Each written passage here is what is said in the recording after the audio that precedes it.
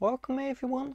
The first way to access ADB on Android is you're going to get this app here, ADB OTG Android Debug Bridge. What this is it's an ADB shell where you can send commands from one Android phone to another Android phone. I will have a timestamp for if you only have one Android device, how you can access ADB. But this is the most convenient solution because with this app, when we open it, we can use features such as entering fastboot mode. We could root this Android using this other Android, which means no computer is needed. So on the phone, you want to ADB2. We need to go to the developer options area of settings. And if you don't know how to access this, I'll have a dedicated tutorial for that in the description. And we just need to turn on the USB debugging.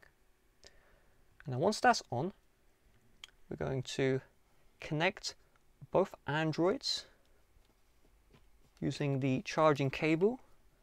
Okay, so this phone's plugged in.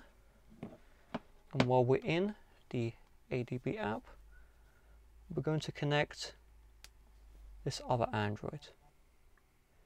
So it says allow ADB to access, and then the Android phone, tap on OK, and then you're going to see allow USB debugging. We're going to allow.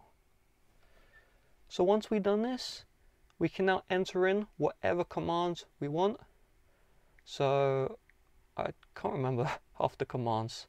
Let's see if this works. Fastboot, flashing, reboot. Okay, that is not a command, but you can enter in whatever commands you use. I actually don't know which one is which, but you get the point.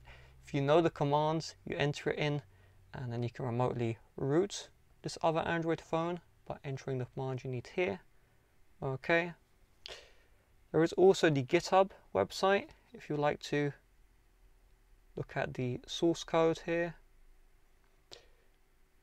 And there we go. Now if you only have one Android device, then what you will need to do is you will need to download this app here called ADB Shell-Debug Toolbox. And when we open this app, you're going to see pair mode. Just turn this on and tap on pair, and then we need to turn on the storage permission for this app, and we'll tap on pair, allow, OK,